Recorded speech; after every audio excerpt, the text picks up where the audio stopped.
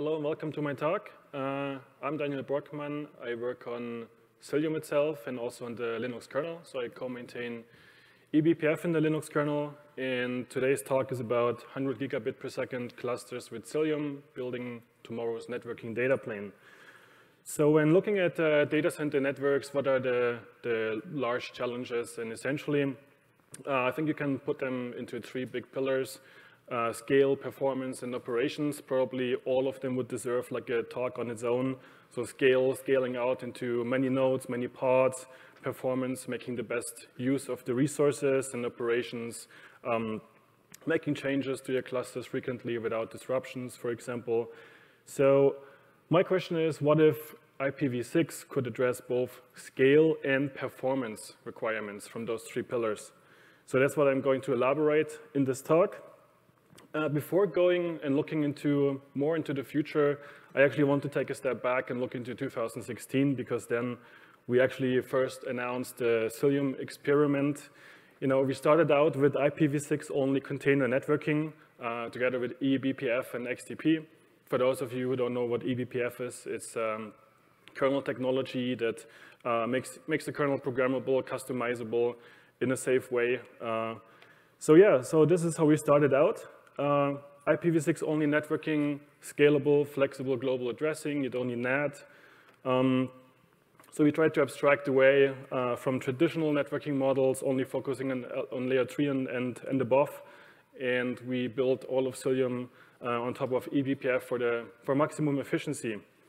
So until, we were really excited about IPv6 because the way how we can implement the data plane with that, until of course reality kicked in. And back in 2016, the state of IPv6 and in Kubernetes and Docker in particular wasn't quite there yet. So yeah, we had to basically go back and implement IPv4 support upon popular demand, which probably a lot of people are running Cilium with. So yeah, fast forward 2020, how does the situation look like today? Kubernetes has adopted IPv6 single stack for quite a while, and dual stack also. And the hyperscalers also made progress integrating IPv6 into their environment, although most of it rather dual stack. So if you look at, for example, the managed Kubernetes offerings, AKS, EKS, GKE, they all offer various level of IPv6 support. Most of them dual stack, there's one single stack, but that's already great.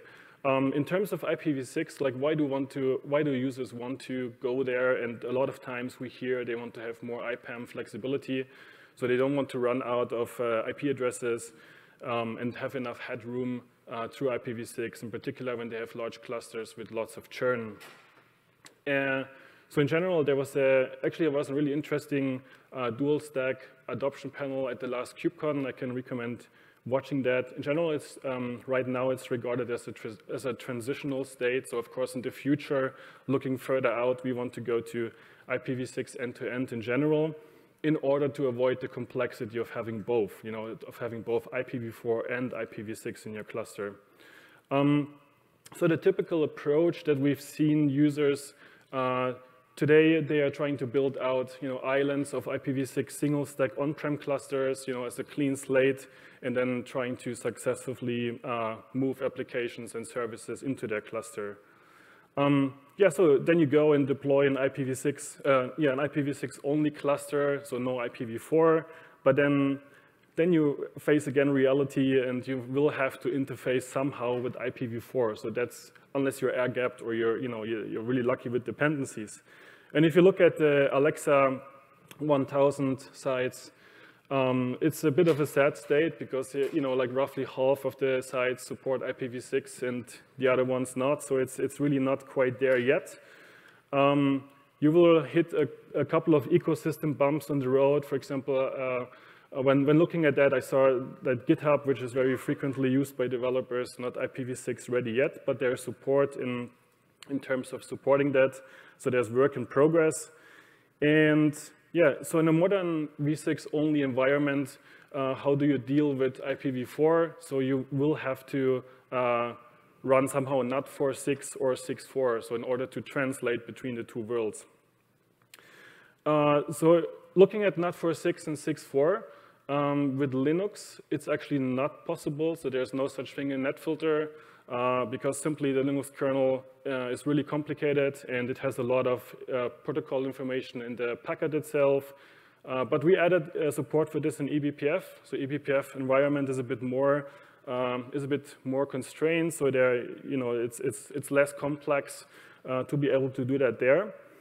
And so how is now the question is, how do you ingress v4? Like if you have a v4 client somewhere on the internet and you want to connect to your v6 only cluster, how do you approach that? So the first option is to use Cilium with a stateful NAT46 gateway. And the way this typically looks, so on the left side you see an external node making DNS request, you get back the A record with the IPv4 address, then this issues a SYN packet. You have to go through a dual stack component. So that will be like your NAT46 gateway, which will map the IPv4 address and port to some IPv6 address and port. And then you can go into your IPv6 single stack Kubernetes cluster. And there you maybe have a Kubernetes load balancer service with that front-end IPv6 address, and then you can talk to it.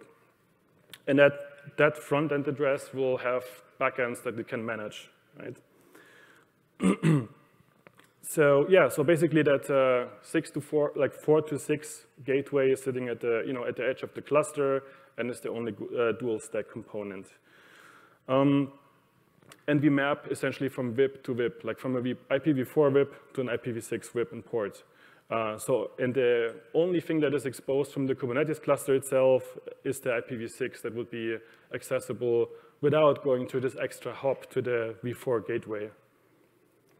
So this has a couple of upsides. So the IPv4 VIP and port is completely decoupled from your Kubernetes cluster and from your Kubernetes service. You don't need a special load balancer service. You don't have special IPAM requirements for the load balancer, and any public IPv6 prefix works as is. You can even do like with the load balance, you can even load balance through multiple Kubernetes clusters, for example, through weighted maglev and so on. So that's possible. There are also downsides to that. So you need to have like a control plane in order to push down like the IPv4 to IPv6 mappings. And the other one is the original source IP preservation. When the traffic hits the Kubernetes cluster is lost because you have to do the NAT. It's stateful, so it needs to do DNAT and SNAT, but thanks to eBPF, and you can push it into the XDP layer, like into the driver layer, you can actually achieve high packet rates nevertheless, so like tens of millions of packets per second. Option 2 that is on the table would be to have like a stateless NAT 4 to 6 gateway.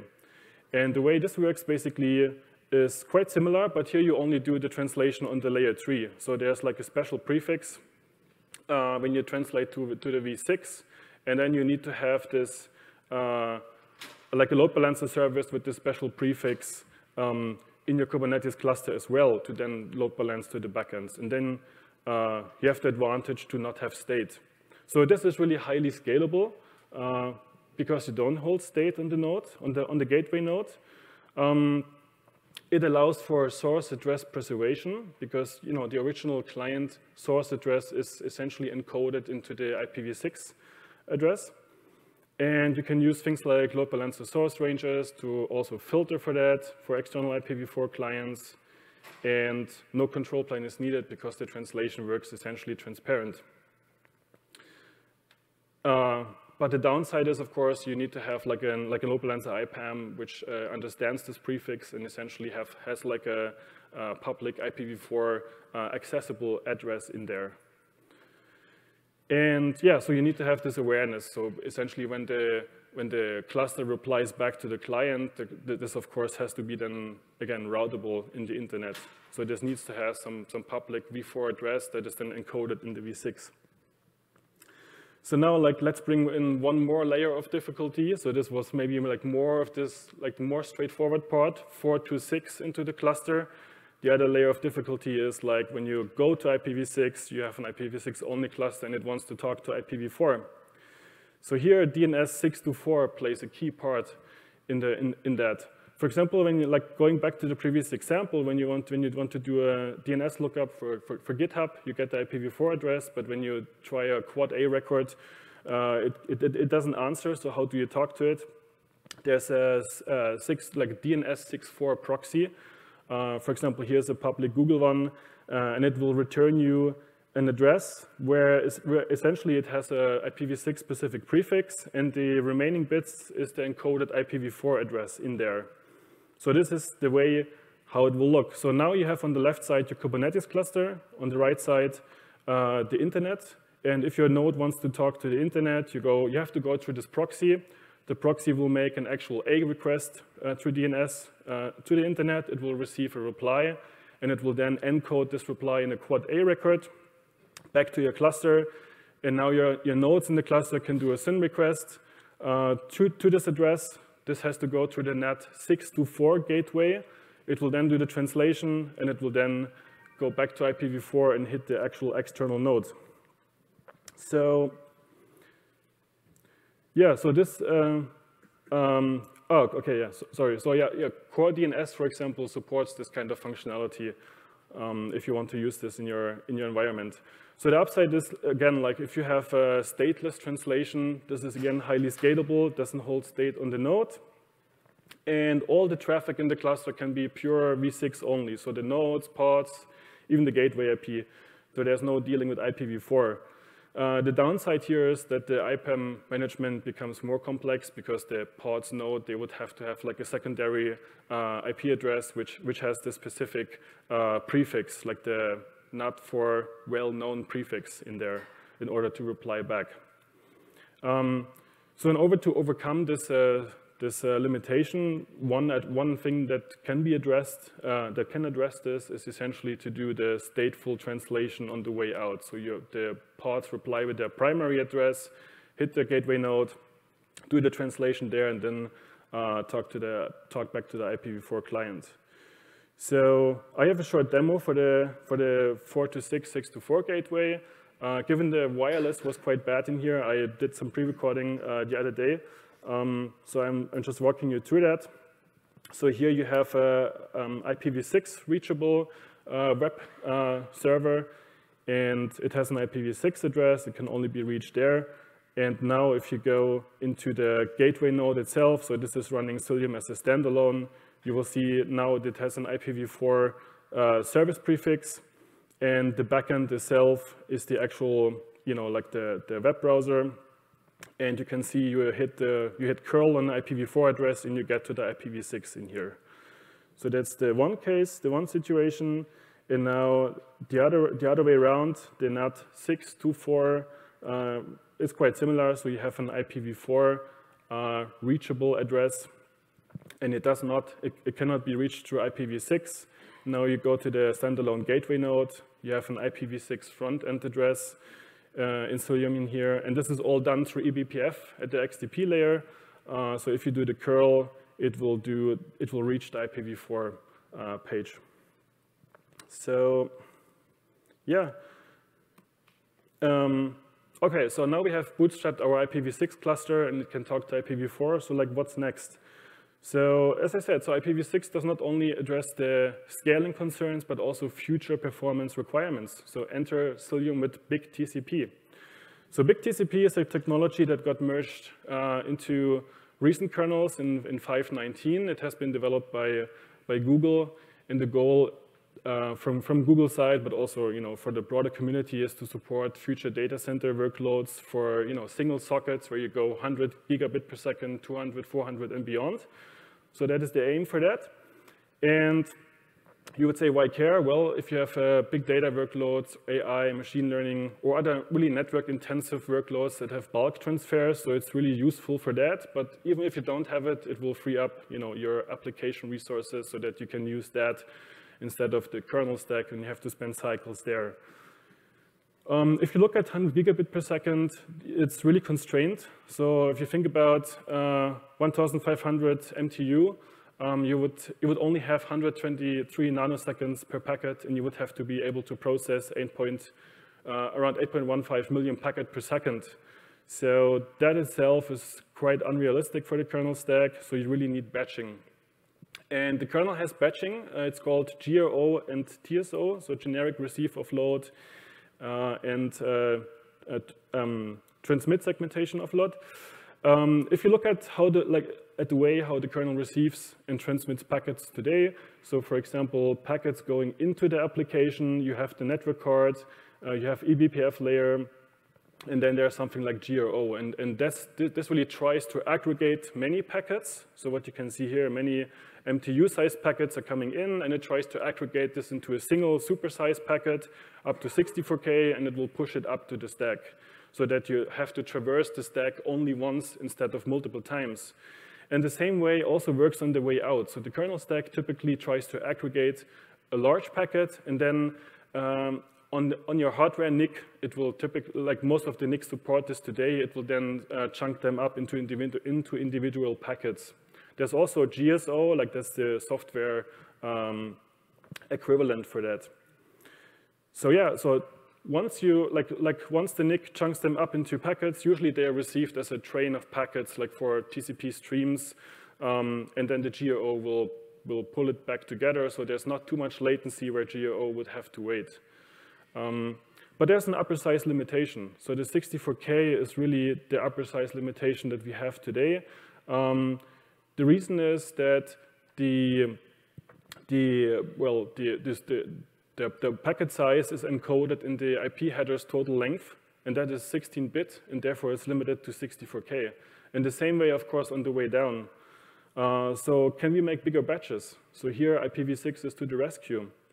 So big TCP basically overcomes the 16-bit limit with just a small kernel change. So it will insert a hop-by-hop IPv6 extension header. And this is just local to the node because the GRO aggregation, you don't have to make any changes on your network, on the wire, or you don't have to change MTUs.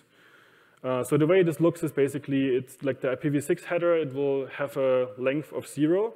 And then in the hop-by-hop extension header, it will have a jumbo extension there, and there's like a payload length field for 32-bit. So you can theoretically go to 4 gigabit as a packet size, which is of course unrealistic today at least, but that's the theoretical limitation.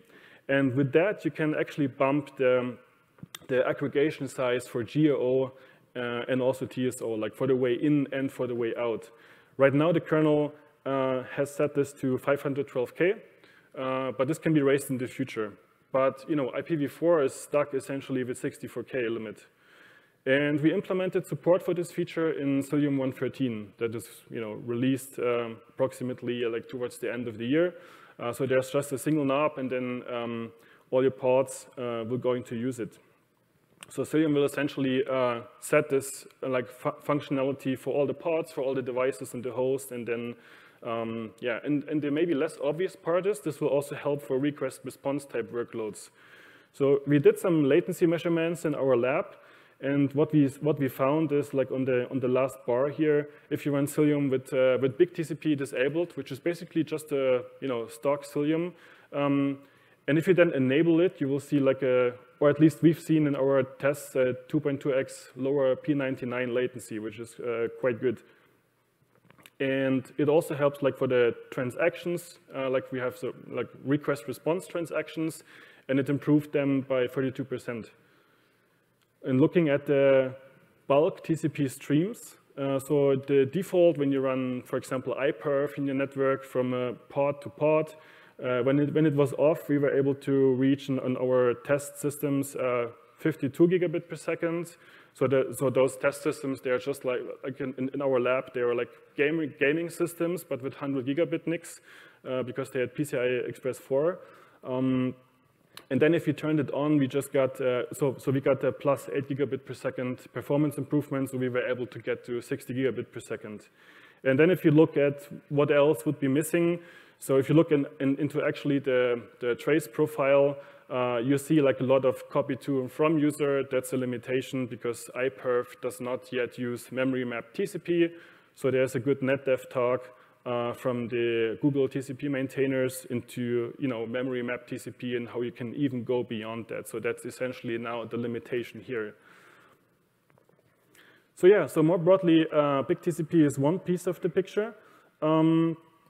If I look at Cilium with tomorrow's data plane in mind, so how can we get to a high-scale opinionated data plane? And if I look at Cilium as a standalone gateway, so we achieve this through eBPF on the XDP layer, through a layer 4 load balancing, which has a programmable API. It supports maglev, DSR, graceful backend termination, and then the new things with the Net46 and 6.4 gateway so that you can build v6 only clusters. And then the other side, so Cilium inside Kubernetes as a networking platform. So there are like a bunch of pieces of the puzzle to get it really to high scale. So one of the things is the eBPF-based kubeproxy replacement, which uses also XDP and a socket load balancer in the kernel. Then we have a feature which is called eBPF-based host routing for lowering the latency. I will go into that a bit. We have a bandwidth manager. I gave a talk about this at the last KubeCon if you're interested. So this essentially installs FQ QDisks on your physical devices, and this allows to do pacing. This enables BBR for ports, which would otherwise not be possible, and you can do bandwidth limitation, which with the lower latency than the usual means. And then the new pieces that we added now in the new Cilium release is IPv6 big TCP support, and last but not least, a new meta driver as a veth device replacement. So I will go into that as the last part of the talk. So what is a meta device? And in order to explain you the rationale, how we got there, I want to first show like the typical data path, how it looks in the kernel. So typically you go to the upper stack for packets in and out of the pod. You have to go to IP routing, net filter, and so on. And we added an extension a while back into the kernel where from BPF we can directly push traffic into the pod just in one go, so without having to traverse the per CPU backlog queues in the kernel for veth devices. So that really helps to deliver latencies. You can wake up the application right away without having to go to a rescheduling point. On the way out, we added a helper to push traffic into the neighboring subsystem, so it can do L2 resolution, so you don't have to go through the upper stack. And so that's basically the eBPF host routing feature, and it really helps with the performance. And now the new component is basically a veth device replacement. And that essentially helps to be like the goal of that is essentially to have eBPF programs as part of the device inside the pod. Of course, without the pod being able to unload it or change it in any way, because you don't want to do that. You want to control it from the host namespace, from Cilium, for example. And the whole idea is to shift the Cilium BPF programs from the TC layer, like the TC BPF layer where we had this originally, into the device itself. And this helps reduce the latency even further. So if you look at the flame graphs for the kernel, so this is the typical veth case. So what you can see is like veth clears some of the metadata. It pushes it into a per CPU backlog queue also on the way out. And then in the worst case, like the kernel soft IRQ daemon issues another thread, so you have this like rescheduling point. So basically the call graph goes here, then it does an enqueue, and then it has to pick up the packet again to then process it. And with the new device type that we built and tailored for Cilium, you just do everything in one go. You don't have this additional queuing, you don't have this rescheduling, and that really helps to reduce latency. So our main goal with the eBPF host routing, this was all the way for packets going into the pod, and now with this device, this will basically solve it for packets going out of the pod. So this in combination, the goal that we had in mind with that is basically to reduce the latency and to increase the performance in the same way as the application would run inside the host namespace. And if you look at the latency here, you can see, like in the yellow line is essentially the latency for applications running in the host, and it's essentially the same. Same with the transaction rate, like if you have more like request response type workloads, they will also be on par with the host, and throughput as well. So yeah, that will basically solve it.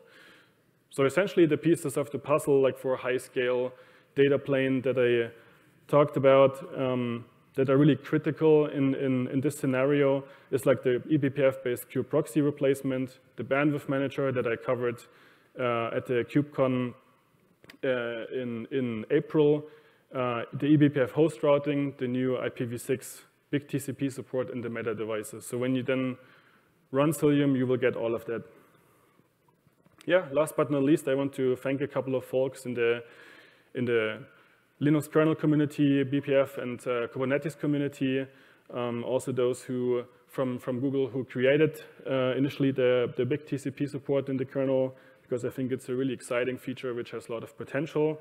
And as you can see, it's maybe not like an obvious thing when you move to IPv6, what other benefit you will get from that. So yeah, with that, I would like to thank you and open up for questions.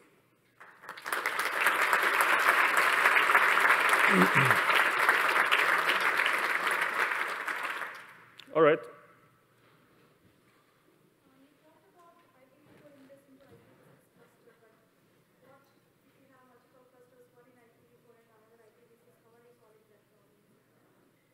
So if you have multiple clusters, yeah, then you would have to have such a gateway in front of your IPv6 only cluster, right? So they would have to talk to each other. So you would have to talk through that VIP if you expose it as a service.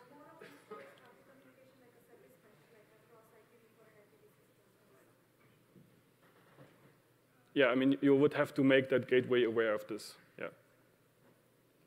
Okay. Yeah. You showed pod-to-pod increase with this new meta device, right? Yeah. You compared it against like the standard V's travel. Yeah. Have you compared it against just socket redirection, like eBPF socket redirection for pod-to-pod on same host? Like, what's the?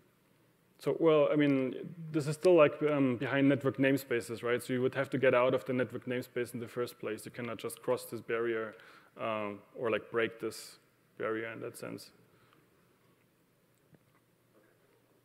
I kind of got you, but like you can still do socket direction from pod to pod on a host. I mean, this will also work for pod to pod.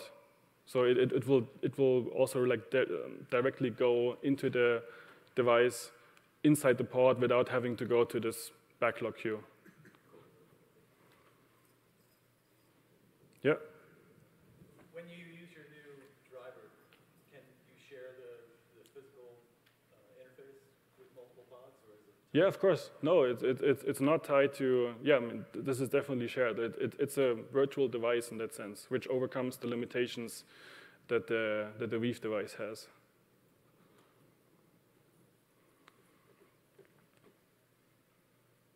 All right.